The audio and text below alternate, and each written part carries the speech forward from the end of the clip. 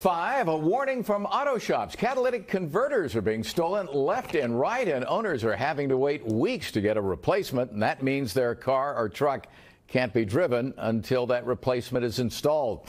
As NBC4's Tony Shin now reports, these thieves are so bold, they're targeting cars in broad daylight and in crowded parking lots. There's 4 guys, 2 of them are underneath cutting, 1 guy lookout, 1 guy driving. We are not revealing Danny's last name for safety reasons. He's talking about the 4 men who tried to steal his teenage son's catalytic converter last Friday. His son's Toyota Sequoia was parked near this In-N-Out in San Bernardino in broad daylight when a witness heard the sound of a saw cutting metal. So he took pictures and confronted the men.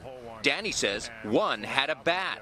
The guy with the bat, I guess, kind of motioned towards him, told him to get out of here. Fortunately, the thieves didn't get away with the catalytic converter, but many others have had great success in stealing them and selling them for hundreds of dollars. You look inside, it's got that honeycomb. Yeah. And that honeycomb is precious metals. Top Dog Auto Repair Manager Warren Valenson says catalytic converter thefts are happening so often, victims are having to wait days, even weeks to get a replacement, and they are not cheap, costing upwards of $3,000. There's so many of them stolen. I went out and bought a welder and taught myself to weld to replace them so that I can do them in-house without having to send them out, because driving a car without an exhaust system on it's really dangerous. Warren says newer vehicles are big targets, including Priuses, but also high-profile vehicles like this one because they're easy to get underneath. They'll steal them in front of a bank, they'll steal them at a grocery store, in your driveway.